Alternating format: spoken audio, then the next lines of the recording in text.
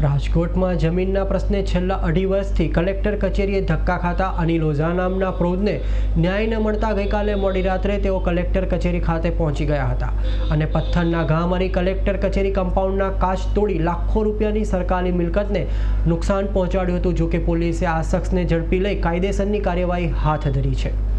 અનિલભાઈ ઓઝા છેલ્લા 2.5 વર્ષથી કલેક્ટર કચેરીએ ધક્કા ખાઈ રહ્યા છે। છેલ્લા 2.5 વર્ષમાં રાજકોટના 2 કલેક્ટર બદલાઈ ગયા, પરંતુ નથી બદલાઈ તો તેમની સ્થિતિ।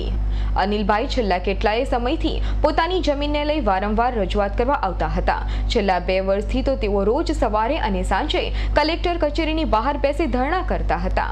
જો કે હજુ સુધી કોઈ પણ કલેક્ટર દ્વારા તેમને ન્યાયિક પ્રતિસાદ ન મળ્યો હોય તેવું તેમનું કહેવું છે।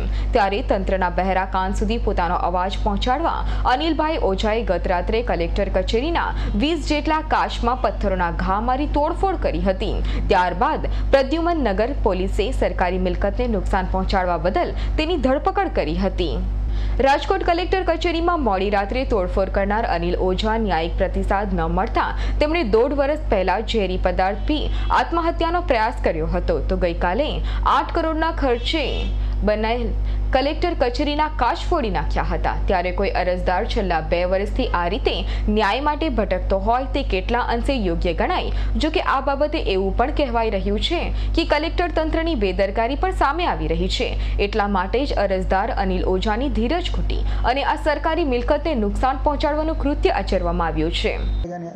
ત્યાં કલેક્ટર કચેરી તરફથી મેસેજ મળેલ કે એક ઇસમ પથ્થરથી કાચ તોડી રહ્યો છે, જેના આધારે જગ્યા પર ગયેલા તો અનિલ ઓઝા કરીને છે, રાજકોટનો રહેવાસી, જે એની પોતાની રજૂઆત બાબતે એ જ દિવસે આગલી રાત્રે 10:30 વાગે આવેદન આપેલું હતું। અગમ્ય કારણોસર એ ફરી વખત 12:30 આવેલ અને ગેરકાયદેસર રીતે કલેક્ટર કચેરીની અંદર પ્રવેશ કરીને પથ્થરોથી બહારના લગભગ આશરે 20 કાચ તોડીને નુકસાન કરેલ છે। જે અંગે ગેરકાયદેસર રીતે પ્રવેશ કરવા અંગે તથા damage two public property act મુજબ એની સામે ગુનો નોંધી અને કાયદેસર કાર્યવાહી કરેલ છે।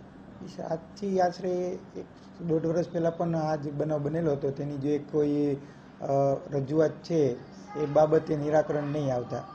જો કે જોવાની વાત તો એ રહી કે 8 કરોડના ખર્ચે બનેલી ISO સર્ટિફિકેટ ધરાવતી કલેક્ટર કચેરીની સુરક્ષા માટે 24 કલાક સિક્યુરિટી હોય છે।